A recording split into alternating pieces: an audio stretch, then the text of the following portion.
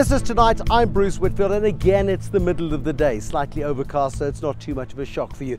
Welcome to Tonight with Bruce Whitfield. Tonight we're talking to Grant Pattison. He's the outgoing chief executive of Massmart. Now, Grant Pattison is extraordinary for a number of reasons. He is the chief executive of Massmart, outgoing, retiring at 43. He took the job at the age of 36, which is a tender age by anyone's standards. So we're going to find out from Grant Pattison in a two-part series. Firstly, why he took the big decision at the age of 43 to step down, and then secondly, we're going to find out whether or not he sees any potential successes within this business. Plus, I'm going to do some DIY shopping as well at a brand new builder's warehouse. It's very American and quite nice, actually.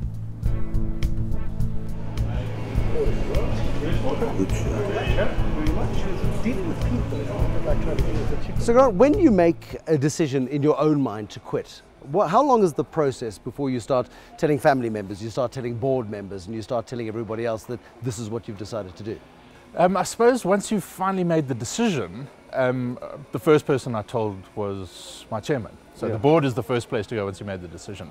But I think it would be true to say that I've probably been discussing it in concept or in principle with my family and friends probably for a few months by then, maybe even several months. Well, what was the catalyst? What made you decide this is the point where Grant Pattison is now going to call it quits at the tender age of 43 as being a chief executive of Massmart? I think it would be that I started to feel that we'd finished something. So, you know, there's been a lot going on. We've been starting a new division, the Walmart deal has been done, the integration has been done, and I just started to get that feeling that my list had been ticked off, and that either I must sit down and make a new list and write some new things down, or I must go somewhere else. And that was where the debate started in my mind. Okay, so and what is that? Is that a December 2013 holiday time sort of debate that happens? No, I would say that it's Why don't probably... you take the road less traveled? I'll go the chair. No, I would say that it's more that I'd probably made my mind up by my holidays, and I wanted to live it. You know, make a decision and live it. See how you sleep, see how you feel. I'd probably already in my mind made the decision before my Christmas holidays. So when you make a call like this, and it's a big call, I mean, you are, again, only 43, not to harp on about that too much. It's also a case of calling it quits while you've still got time to go and do a second and, like your mentor, Mark Lamberti, possibly even a third chief executive job. I mean, one of the things I've been talking about for years, and a lot of people are inquisitive about this, is I did start very young. So I got my first MD job at 29. I got the Massmart job at 36. And now, and all through that time, everyone's asked me, so what do you do next? What do you do next? And I never really addressed it, but it's an issue. And I think what happened to me, and maybe call it a midlife crisis, is at 43, you've either got to do something now, or I've got to commit to the industry forever. I think either make a move or commit to the industry forever. You could have bought yourself a convertible, but you chose to change careers instead. And the reality is you don't have a clue what the next job is going to be. In fact, I've been quite disciplined in not allowing my mind too much time on that issue. Because I once learnt from Alan Not Craig talking about this. And I first need to get bored of being unemployed before I think I'll trust my mind and my decision making and my judgment to know what I want to do. How long does it take Grant Pattison to get bored? 1 week? 2 weeks? Not very long. No, exactly. I'll be addressing this issue in June. Okay, you look at it in June. I did notice something a couple of months ago, and I thought there's a change of pattern here, because suddenly there was a Sens announcement and Taste Holdings announced that you were joining their board, and I thought to myself, I need to give you a call and say what's going on about that? Because you are a committed full-time chief executive. There was a change. Was that part of the strategy of distancing yourself? Maybe subconsciously. I'm not going to deny that there must be some link. That decision was mostly made because they asked. First company ever to ask me to be a non-executive. No one's ever asked. You're a cheap date, so you took the first offer you got. Exactly. Yes, okay. And the second thing is, because we had finished the merger. Remember, I was very busy during the merger and after the merger. I started finding myself with a bit more time. I also wonder about that, because there was a period of time over the last 3 years where you've actually not been physically running the day-to-day nuts and bolts of the business. You were spending time traveling between America and here, talking to regulators, dealing with unions, dealing with government. You were the integration guy, well, firstly the sale guy and then the integration guy, correct, with Walmart. And it's actually been quite neat. The guy Hayward, the guy who's taking over from you, has had a couple of years to almost work himself into the job. Yeah, you know, it's pure succession planning. You know, I had the first idea that guy was a good candidate and could do the job many years ago. And so, you know, I had a discussion with him and said, you know, you can't be the CFO anymore. You've done that job. You're perhaps the best CFO in South Africa, or one of the best. So let's give you something else to do. And that was just part of the process of getting him ready to do the job, and perhaps more importantly, getting him to figure out if he wanted to do the job. Why would you not want to do the job? It's being a CEO takes over your life. I've heard you do interviews with this, and everyone says the same thing. Yeah. It's not a job and go home. It's 24/7, 365. It takes over your life. Your dinner party conversations change. Your family conversations change. When I walk around on the beach in the holiday, people are stopping to do business with me, do consumer complaints. My children have these discussions with people. So it takes over your life. Yeah. And so it's not for everyone. So why then, if you've gone through it and you've done it, do you not then say, right, I can now go and take 5 non-executive ships and spend a bit more time developing a golf swing or whatever it is you might want to do? Well, look, I live a balanced life, so I can develop my golf swing anyway. Okay. So no, I live a balanced life. I don't need a break. I don't need a rest. I love being a leader of a business, and I want to do it again. I hope I get the opportunity. I mean, and South Africa has got a skills drought. The homecoming revolution is bringing a whole bunch of people back. But the fact that Mark Lamberti, and no disrespect to Mark Lamberti, he's a remarkable individual, can become a chief executive for a third time at the age of 63, taking over the massive giant that is Imperial, suggests that there are plenty of opportunities for people with executive capability. I mean, so I've observed that, and I hope that's true. You know, and it's a bit late now, really, if it yes. isn't it? Yeah. So yes, you know, I'm hopeful that some opportunities will come my way. I'm not, and never have been much of a planner of my own career. I've got a philosophy that says if you want a new job, do the current one well, and someone will offer you a new job. And really, I can only choose my future careers out of opportunities that are presented to me. And so that's why I say I don't know, but I'll have a conversation with anyone at any time now. And if something comes along that I absolutely love, then I'll do it. You'll jump at it, yeah. I mean, what's been your biggest achievement? You look back at 7 years, the Walmart deal is huge. You drove that. When you look operationally, though, at what people can actually feel and touch, this is not a bad place. Yeah, you know, it's tempting to go back to things like that, but you know what? I can't even remember whether all that stuff was my idea. Right. So, you know, a chief executive generally listens to lots of good ideas and picks the ones to back. Every so often I have an idea. Probably half the time, though, they don't work. No. So it's difficult to do that, but what are the stuff I'm most proud of course, the Walmart deal, but I think, you know, enough has been said about that. I'm incredibly proud of getting Massmart into food retail. Yeah. But probably the thing I'm most proud about is something that we don't talk much about, is I approved again, it wasn't my idea, a graduate development program where we hire 50 people each year out of university and we turn them into proper employees and potential executives. I personally interact with all of them. I take personal sponsorship of that. And today I know that 350 people have been introduced into the workplace and are now working either in Massmart or perhaps somewhere else, and they're going to be very successful. I want to talk a bit later maybe about how Mark Lamberti identified you and whether or not you've identified the next Grant Pattison further down the line. But for example, the Walmart effect, and if one wanders around a Macro, if one wanders around any of your stores, there's no obvious change. I mean, I think the changes are probably quite subtle. I mean, in this space, in this building, for example, this is a brand new Builder's Warehouse store. It's enormous. It's probably 1.5 to 2 rugby fields long. It's got everything that opens and shuts and machines that go ping and everything else that goes with it. It's an extraordinary place. But there are things in here that for the layperson wouldn't even notice. Tell me about this place. Yeah, so that's exactly right. For the layperson, you probably wouldn't see anything. For a retailer, almost everything has changed. Okay, I mean, almost everything has been touched because of what we've learned from Walmart.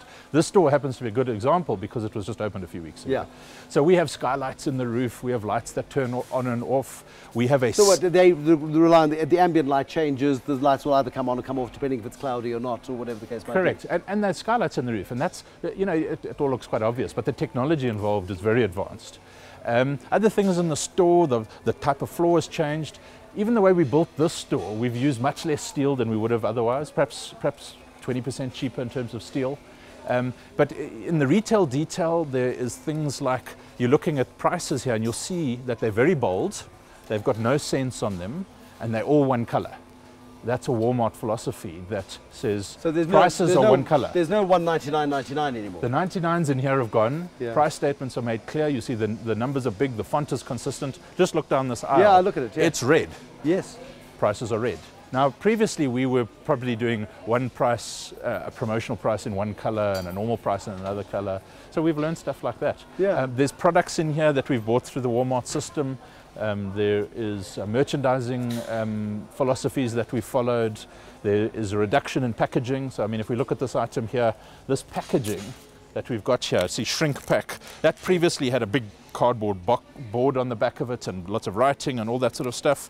But we've reduced the packaging of this significantly. It's better for the environment. You could teach Woolworths a thing or two about packaging. Correct, yeah. Like, absolutely, yeah. So, I mean, we could go on and on and on, but almost these trolleys have been changed. Who we bought them from has probably changed, but their construction and design has changed. Yeah. Everything has changed. Is it possible to take a store like this off the grid? Is it possible?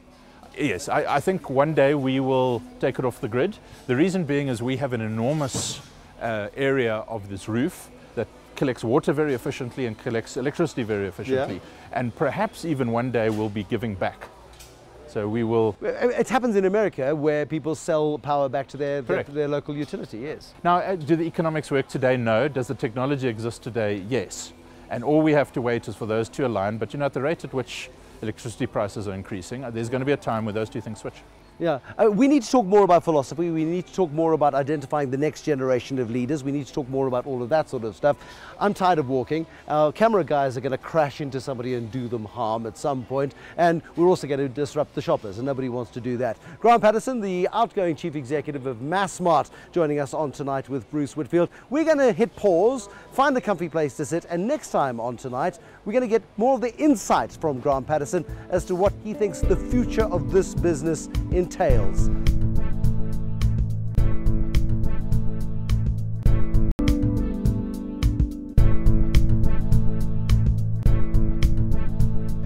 This is Tonight. I'm Bruce Whitfield. We're at Builders Warehouse for take two of Grant Pattison. We spoke about his decision last time as to why he decided to step down, the process he went through, his achievements running Massmart. Now, I wanted to have a bit more of a philosophical discussion because you mentioned the last time we chatted all about the fact that you started this graduate training program. 350 young graduates have been through the ranks. Mark Lamberti, the guy who identified you as a successor to himself, saw you as a youngster, made you his personal assistant, grew you through the organization, and when he thought you were ready, handed over the reins. Have you seen the next Grant Pattison amongst the 350? I've been following the same process. So I've had several executive assistants over the 7 years, and certainly in those executive assistants I've seen some that could be the next Grant Pattison, yes. What character traits do you look for when you look in the management? Because you and Lamberti are similar in some ways, but fundamentally different in others. All the people in the shops I've ever asked tell me that. Do you look for a sort of a mini-me? No, well, I try to avoid that, but there's obviously some natural bent that way. No, it's hard to say. You know, I think that word, the X factor, is unfortunately part of it. Yeah. You know, could I give you a list of things? Sure, but I'm not going to be particularly innovative in that respect. There's what I sometimes refer to as the lights on behind the eyes. You must see it in the people you interview. Absolutely, yeah. Sometimes the lights are on, sometimes they're off. You either believe them or you don't. Correct, yes. And so there's the next factor, and you know, some of the times I think someone can do it, and they haven't done it, and there's sometimes I've started off skeptical and they've got there. So, you know, I'm not a 100% success rate on calling this one either. Do you push the most talented individuals hard to see where their breaking points are, where they crack, how they respond under pressure? Yes, I'm doing all of that to them. So sometimes you're hugging in them and giving them love because, you know, I think that the type of person who can be a CEO is often quite sensitive. So sometimes you're having to love them and hug them. Yeah, no, CEOs need love. Here's the headline. I've got it. I'll remember it. And then sometimes, yeah, you're putting them on their back foot and seeing how they respond and giving them challenges that are too big for them, and waiting for them to almost fail and catching them before they fall too far. You took over as chief executive of this company when Thabo Mbeki was still president. Most of your chief executiveship here has been under the Jacob Zuma regime. Do you ever sort of get involved in politics at all? Do you have a political bone in your body? So, of course, in my personal life, I think about these things. I mostly conclude that politics is not for me. You know, I do like a world which is sort of mostly straight talking and action orientated, that type of person. Driven on merit, for argument's sake, yes. Yes, although, you know, some would argue that, you know, even in businesses they don't understand how the merit system works. No. So I don't think, you know, governments or businesses are different like that. But no, I have the sense in me that I would struggle in this environment. I mean, I've been dipped into it somewhat in Massmart, so I've learned a lot, and I've certainly had some good advice from people over the years. And certainly, you know, at the moment, would be happy to say, you know, I'm worried. I'm sort of, you know, I'm hopeful that we were on a good track, and we seem to have come off that good track, and hopefully we can get back on it again. When you look at the business environment, though, has the business environment deteriorated over the last 7 years since you took over as chief executive? Is it harder to do business? Do you find there are more obstacles in your way? Well, so you may be surprised by this answer, but, you know, actually business trust has declined, and for good reason. You know, I think business trust in politics or trust in business? No, trust in business. Yeah. People's trust in business has declined, and for good reason. You know, the financial crisis, I don't think, you know, business came out shining, particularly banking and perhaps a few other industries. In South Africa, I think we've had too much collusion, too many companies caught colluding. I think that's fairly embarrassing to us all. I'm not sure, I was saying to the other day, I'm not sure businessmen in South Africa, including myself, are trained enough in government relations. You know, so sometimes some of the things people say embarrass me. Yeah. You know, and so I'm quite cautious what I say, because I don't want to emulate that.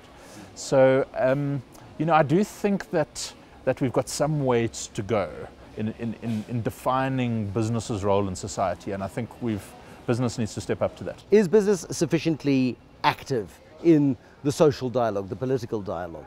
I think some businesses are. You know, I think it requires some courage, because there's been obvious examples when businesses have tried to take a step forward, taken a misstep, and then get beaten back. But I must say, I think, you know, I'm learning a lot from Walmart, because the Americans are more used to business and government working together. Yeah. There seems to be, first of all, people move from business to government and government to business quite a lot. I think, by the way, that's what we should be trying to encourage in South Africa. It's happening a bit. I mean, you look at guys like Ketso Gordon, for example, who's been in and out of government and business more times and than... Cyril Ramaphosa is a good example there. Yeah, and Tokyo Sekwali. Yeah. So it is happening more, and I think that'll help to bridge that trust gap that probably exists both ways between business and government. Is the environment harder in which to do business now than it was 7 years ago when you started? Yeah, so sorry, let me finish my train of thought. Is because of these failings in business leadership, you might say, there's been increased regulation. And so I can't argue with increased regulation, by the way, because it was somewhat earned. Yeah. But business regulation makes things very difficult, and has the unfortunate consequence of actually protecting the incumbents.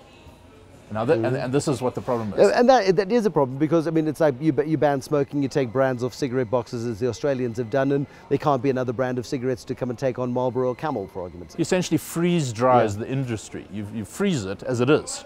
And so if you're in it, it's great. If you're out of it, you've got no chance of getting in now. And when you look at the dominance that you exercise in food retail, well, not yet in food retail, but you want to, but in household retail through Macro, and what you do through Game, and increasingly through Dion Wired, and then in the DIY space with what you've done with Builders Warehouse, for example. I mean, do you feel like an oligarch? Do you feel like the Vladimir Putin of hardware, for example? Well, first, I've been so well trained in competition laws, I'm going to distance myself from the word dominance. We are market leaders. Right. So yes, we are absolutely market leaders, general merchandise, wholesale food and home improvement. And certainly there we realize we lead the industry, and that there's some, I suppose, pleasure from that, but there's also a whole bunch of responsibility. So, you know, the only way down when you're at the top, is down. Okay, so you become a little bit insecure, in fact. We are nothing in food retail. We're 3 or 4% market share. That's what excites me about the future of Massmart. You know, we've got great businesses that produce great cash flow and good profits. We need to spend some time consolidating and investing some of that in our future growth of food retail, which we've been doing, but that food retail business has massive potential. Is the future of business large, big scale, brash, American style, or is it just the Massmart way, courtesy of Walmart? We are just, I'm very much a Porterian thinker of strategy. There are many successful strategies. Ours is the big box strategy. Is it the future? No, I just can tell you it's going to be part of the future. I think for high service convenience offerings or specialist offerings, there's always going to be a role. Yeah. We touched briefly on what your future plans were. You're not giving too much away. Is there an ideal job for Grant Pattison into the future? Yeah, I think I can describe that. So, you know, it's a international business based in Joburg and is South African. You know, if I could tick all those boxes, if you gave me the absolute carte blanche, I'd say it would be nice to be unlisted. Yeah. But you know, if you're unlisted, you've probably got a family business shareholder. Listed, you know, you could have a majority shareholder or just a whole bunch of small shareholders. But you know, if the listed pressure is hard, the public persona is hard. I have to talk to people like you all the time. Well, which I would think would just be that'd be one of the perks of the job personally, but that's just me.